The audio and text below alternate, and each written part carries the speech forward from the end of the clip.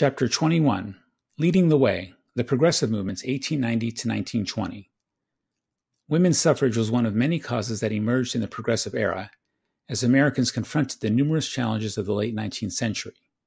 Starting in the late 1800s, women increasingly were working outside the home, a task almost always done for money, not empowerment, as well as pursuing higher education, both at universities that were beginning to allow women to enroll and at female-only schools. Often it was educated middle-class women with more time and resources that took up causes such as child labor and family health. As more women led new organizations or institutions, such as the settlement houses, they grew to have a greater voice on issues of social change. By the turn of the century, a strong movement had formed to advocate for a woman's right to vote.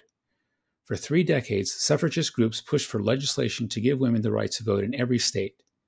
As the illustration shows, the Western states were the first to grant women to right the vote. It would not be until 1920 that the nation would extend that right to all women.